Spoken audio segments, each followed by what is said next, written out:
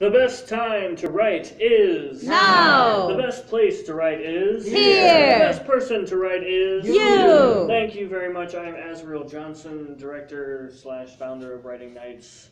It is December 8th, 2017, our last Take the Night Off for the year. I want to thank you all for joining us. Give yourselves a round of applause.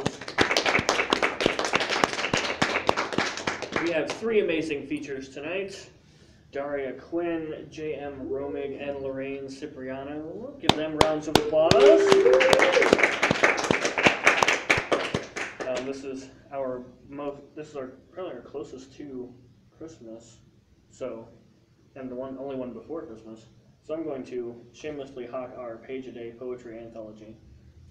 365 poems over 365 days. You should buy a copy for the person you love, so they can have a poem every day. And so doing, I'm going to read the poem from December 8th. Now this was released in 2015, but poetry stands the test of time. This is called Outside the Lines by Jack Equality Smith. They gave us booklets made from heaped manila paper. The slick covers and bright colors catch the eye, inviting us to open and peruse, yet those bright line drawings stifle the imagination by limiting our range. Suggested, requested, enforced colors, limited to powers of 8, become the only acceptable response. Originality, creativity, nonconformity are all forbidden. Skies are blue, grass is green, and apples are red. Flesh is peach, and hair is yellow. Alright.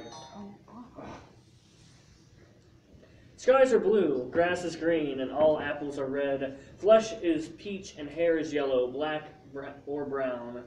Tree trunk brown, chimney red, daffodil yellow. Control is all important. Go outside the lines? No recess, no sunlight, no neon orange purple sunsets for you. Is society really so fragile that a green barn or a purple cat can bring it to its knees?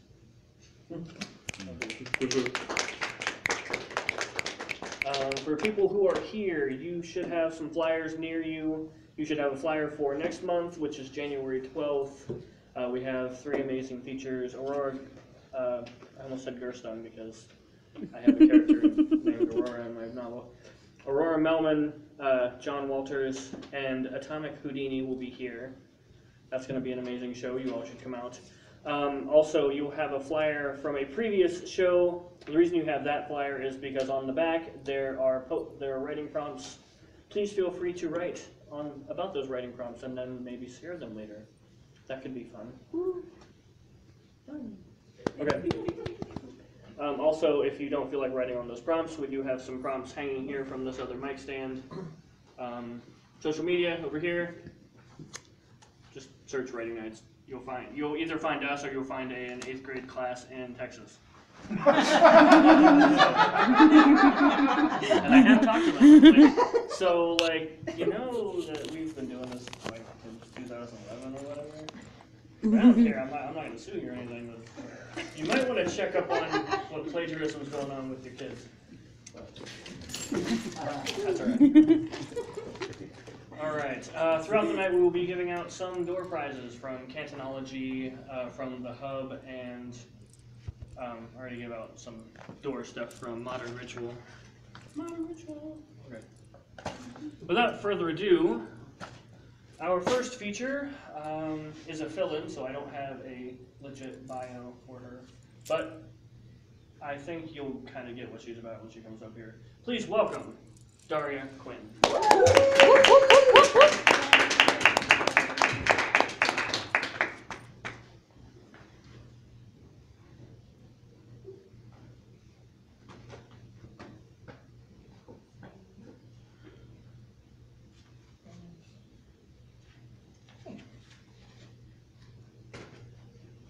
The following presentation is TV 14. Please silence your cell phones now.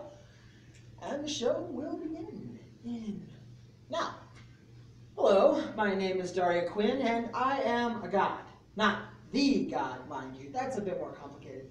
Basically, the God is not so much a being as he is a concept. The idea that all there was, is, and ever will be is connected by a single shared origin. And to our knowledge of science and the cosmos, it's true. We all come from hydrogen and carbon and share a common lineage with stars and snails. However, despite all of that, we are unique because we know ourselves. We have a greater understanding of ourselves and the cosmos than any other creature we have ever observed.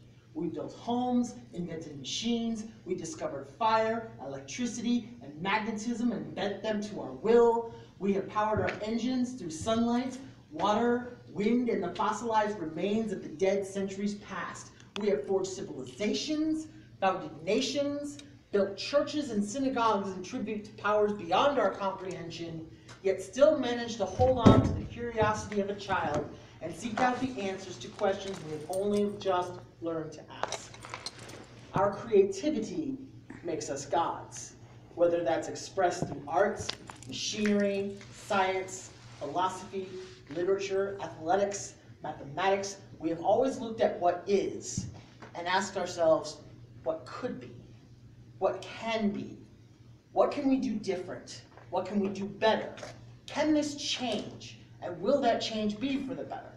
And if not, why not? And let's see if we can change that too. We refuse by virtue of our very existence to be shackled to our limitations as we reach towards greatness. We are the culmination of billions upon billions of centuries of nuclear reactions, mutations, adaptations, diversifications, and conceptions. And it is through us that the next great thing in this universe will come to pass, if not by our hands, by the hands of our children's children's children. If you are alive and you have a soul, a thought in your mind, and the will to carry it out, you too are God.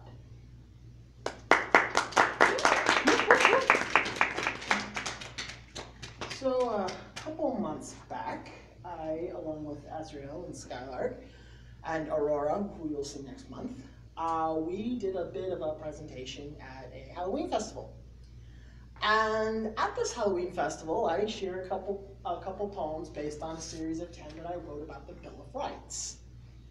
And this was met with a little, not exactly happy reaction by one of the truck vendors. So I'm going to first share with you the poems that offended him so greatly, and my response to his offense. Bill of Rights, the first 10 amendments to the Constitution of the United States. These were considered by our founders to be the 10 most important things that each person is inherently entitled to by merit of being a United States citizen. I will spare you the entire 10. I will just go through the ones I shared that day. So what are these inalienable rights? For one, we have freedom of speech. This is the First Amendment. This makes it so the government cannot retaliate against us for speaking out against it. This is also one of the most fundamentally misunderstood rights, as many claim that freedom of speech requires that a platform be given to all, and that one may suffer no consequences whatsoever for what they say. It's not. It merely says that the government cannot punish you for criticizing it. This right also extends to the press, as the founders understood that for a country to be prosperous, it must also be properly informed. And in order to guarantee a free and independent press, journalists and publishers must also be protected from government retaliation.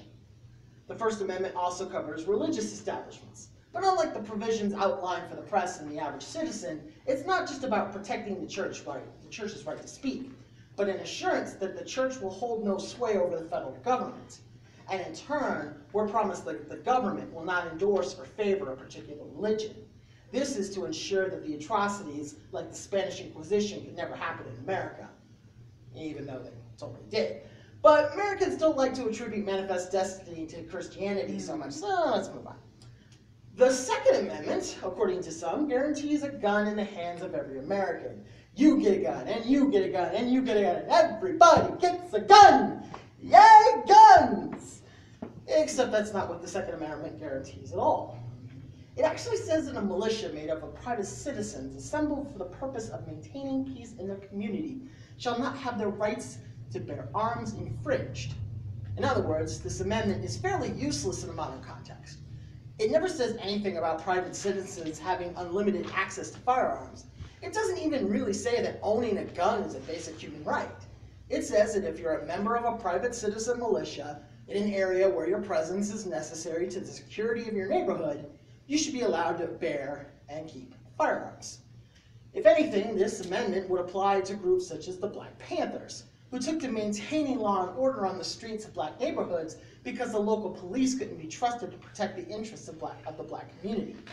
Huey P. Newton had more rights to a gun than Charlton Heston ever will, but we don't call Charlton Heston a terrorist, do we?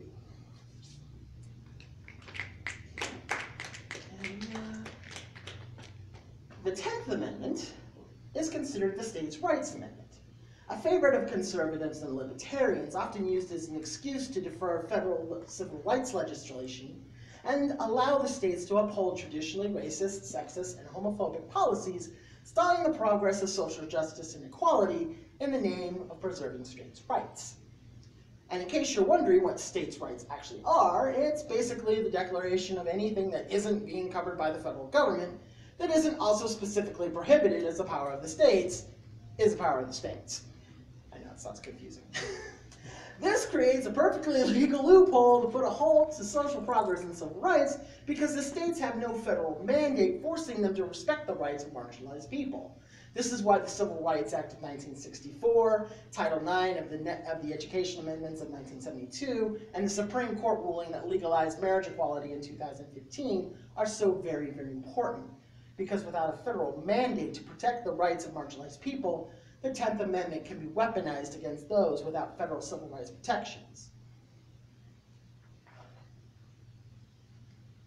This offended a pierogi truck vendor so badly that he decided to shout at me from the distance that I was ruining this family event. So, just imagine he's over there. Your flag is red, your flag is blue, your flag is white, and so are you. Placed atop your concessions truck, you have just made a political statement at this so-called family event. So when you shout at me as a coward in the distance that my politics have no place here, may I remind you that flag on your truck is a political statement.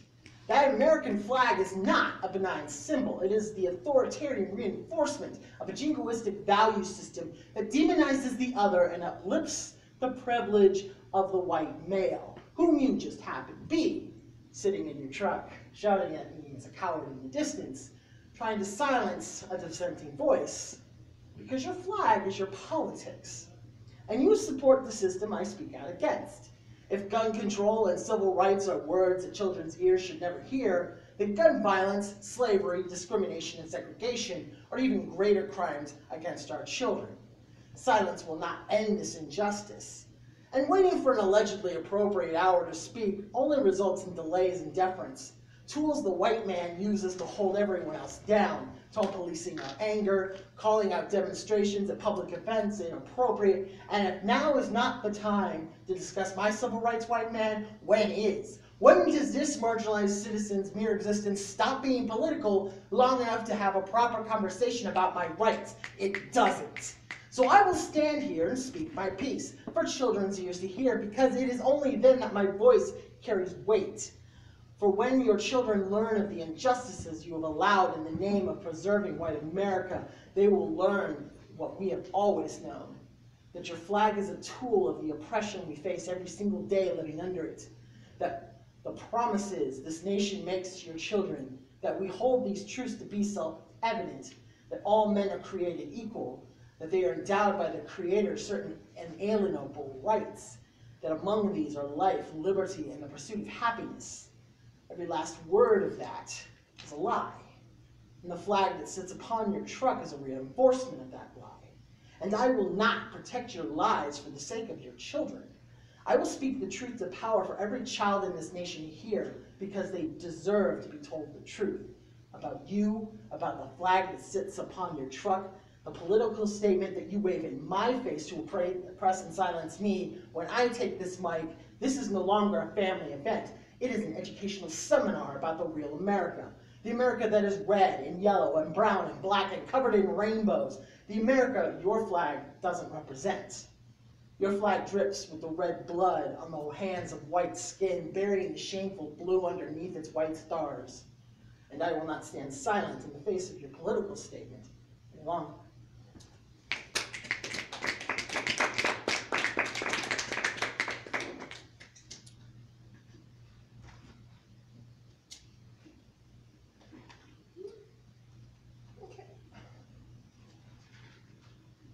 So last Friday, I was out for First Friday. A friend of mine and I stopped into the vintage clothes shop, about three doors that way. Check it out, it's got some good stuff. However, question came up and kind of had a strange answer to it. So I walk into a vintage clothes store where the friend asks, what era would you be given the choice? I wouldn't, is the honest reply. Because nothing in the store fits me anyway. Not much for vintage clothes, or that much vintage, much of anything. Some of the media of the past is okay, but nothing I'd want to relive. Living in a past era doesn't appeal to me, even if their fashion sense did. I look at the past as a failed experiment, a blueprint for what not to do to enhance the future. I'm not one to fabricate and romanticize a past that never once existed, and pine for nostalgia viewed through prisms of pop culture. You want to know what era I'd be? Probably dead in all likelihood. Either because I forced myself to live as a lie and offed myself, or tried to live as a truth and got myself killed by a bigot. I don't want to go back to a time that never was, or wear the clothes of a culture that suppressed all creative thought. I want to be something different, something better, something new, something the world hasn't seen yet, because everything else has been played out. The aesthetics of the past don't appeal to me, because I personally can't separate the fashion from the culture of oppression. I don't want to live in a bygone era. I want to live in a time where I don't have to hide who I am just to survive. I can't even manage to do that in the present, let alone the past. What era would I be if given the choice? Well, if I know, it hasn't happened yet.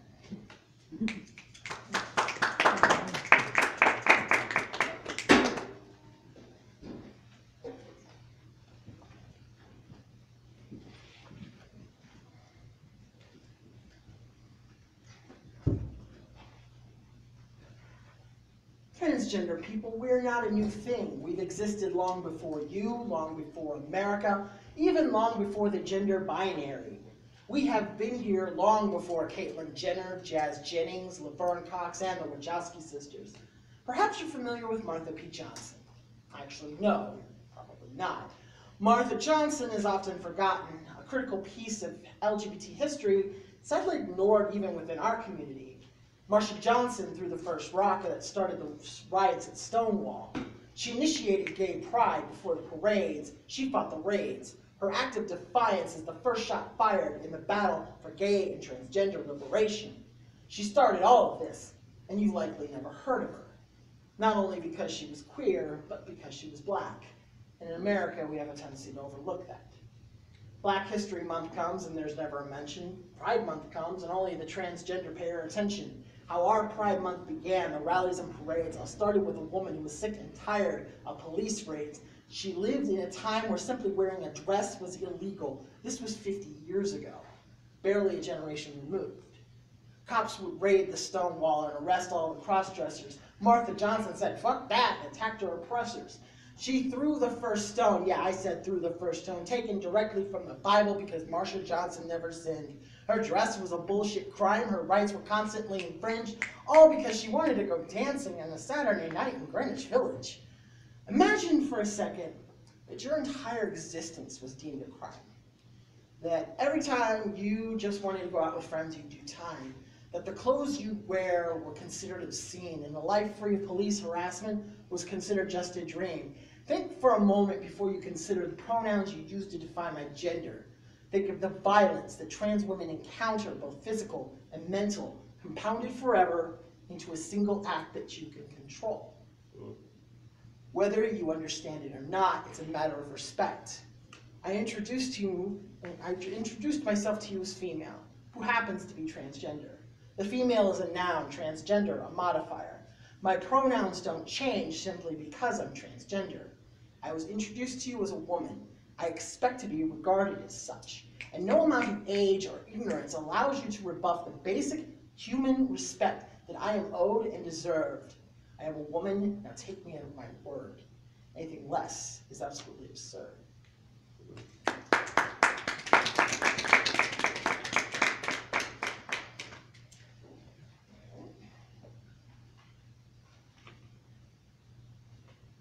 This is a really old one.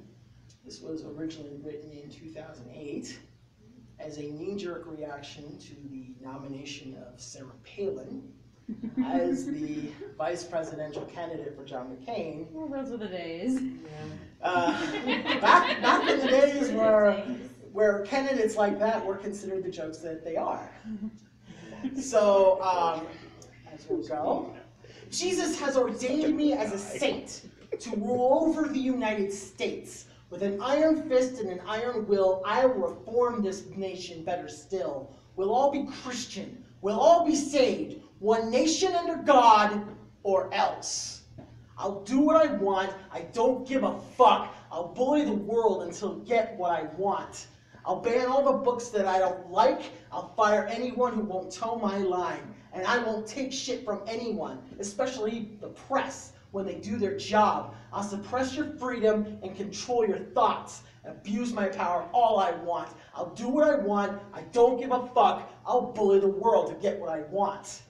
Jesus has ordained me as a saint to rule over the United States. So don't you fuck with me, or else you'll pay. I'll reform this nation either way. If you're not with me, you're against me. Between a girl and her gun.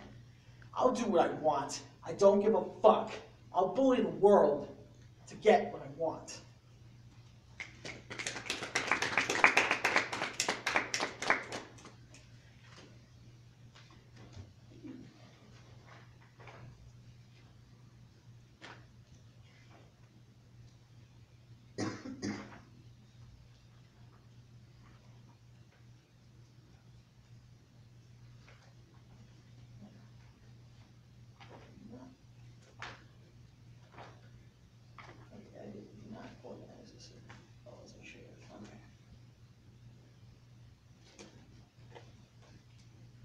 Speaking of oldies, this one was a reaction to 9/11.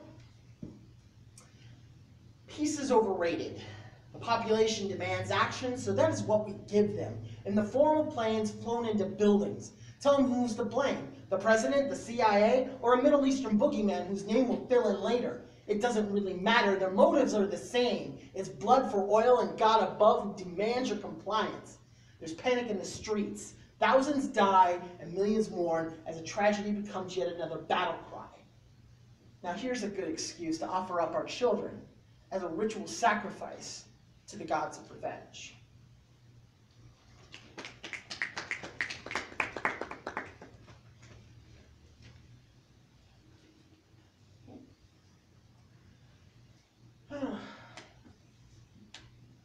This next one was actually cut from the Halloween presentation for the fact that we were trying to keep it PG, and this kind of reaches more TV-14. Hollywood rape culture, a branch of the patriarchy that makes our bodies into commodities to be assumed and consumed by those with the money to spend and the stroke to make things happen. Nudity on the big screen at age 19 in order to assure that you're still getting work at 24. A quick bit of dick with a producer on his casting couch. Maybe if you're good, he'll put in a good word. Assure you a career well into your 30s. Provided you can keep yourself looking good and thin, and willing to fuck the producers again and again. No was never a barrier for you. Yes was only a key to the gate for us. And once you were finished taking what you wanted, you only let us through the gate if you liked the way we fucked. We never had a position to negotiate from. It was suck my cock or never work in this town again. The system was rigged by you and your dude-bro conspirators, buying for prime pussy real estate, getting in on the ground floor. You state your claim on women as if they were the new world and you were Christopher Columbus, Plant your flag on this pussy that was never yours to claim. You exploit and manipulate and cajole and destroy, and we call this concept rape culture. You call it business as usual. The environment fostered by your self-declared entitlement to our bodies puts us on this casting couch within your finger's reach, forced to place a price on our bodies and souls to appease your greasy, creeping fingers, or go back home and wait tables at a diner where all the patrons all grab at your ass. Hollywood is just an exaggerated example of some of the sexist systems found more subtle outside of it. Advancement comes to those with open legs for easy lays. This is not a price for work that anyone should be forced to pay, yet this is the gate you place before us to earn a living wage. My body will never belong to you or any other man, for I am not property. You will not be allowed to take me by force, tax-free, to raise a flag or plant a tree. I reject your claim as the natives rejected Columbus. I reject your gospel as a heretic rejects Jesus Christ. Keep your dick pics and your indecent proposals. I will forge my own way. Inspired by the women of Olympia, Washington, 1990. I'll go punk rock, DIY, riot girl defiant. Self-publish, self-produce, self-distribute, self-promote. I will become the new wave of feminist creative media without you, without the casting couch, without your glass ceiling.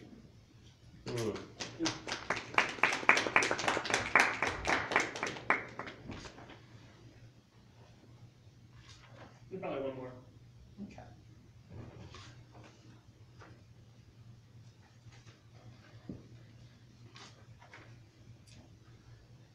There used to be a heart in here, a part of us that cared for beauty. Now beauty's dead and we're all chasing open legs and easy lays. There used to be a soul in here. When words were said, they held their meaning. Nowadays, words fall like rain. Nothing is said and no one's listening. We're all too busy chasing Miley or bitching about Kanye West. We never take the time to notice that art is dead and we all killed it. We used to create works of passion, songs and pictures that conveyed feelings. I can't believe we fully lost that. The collective human soul is nearly dead, but I don't believe that art is dead. I just don't understand this lifestyle. Hennessy and banging strippers, chasing fame, there's no tomorrow, burn through cash like MC Hammer. TMZ outside my door, wondering what drugs I'm on, or if I even bothered to put on underwear today. There used to be a damn good reason an artist would ever turn to drugs. Nowadays, we're all just loaded at the strip club, making it rain, calling women tricks and hoes, degrading ourselves, acting like dogs, as T-Pain raps, and I'll auto-tune a top 40 porno soundtrack, but I do not believe that art is dead. But it probably is.